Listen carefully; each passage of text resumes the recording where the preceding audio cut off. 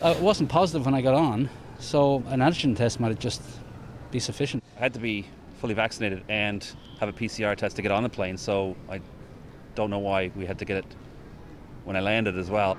At Toronto's Pearson International Airport, these travelers say they don't mind getting tested for COVID-19, but say getting more than one test might be overdoing it. Some medical experts agree.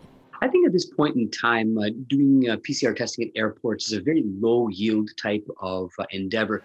Travelers currently have to provide a negative PCR test to enter Canada. Many also take a government-funded PCR test when they land.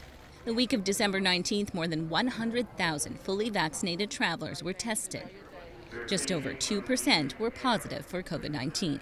I would love to see the personnel that we're using to detect travelers as a screening tool be used and employed for pop-ups and places where people with symptoms could get testing.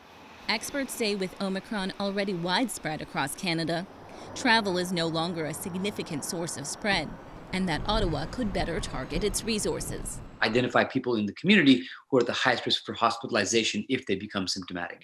Still, when asked today, Health Minister Jean-Yves Duclos said the government remains committed to mass arrival testing. We have the responsibility to make sure that there is as little importation as possible of COVID-19 and Omicron cases across the border.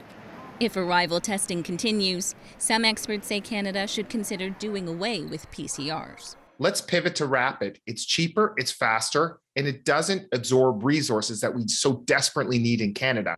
Other countries are changing their rules. Last week, England revised its requirements. Fully vaccinated travelers need only submit a negative rapid test within 2 days of their arrival. Nisha Patel, CBC News, Toronto.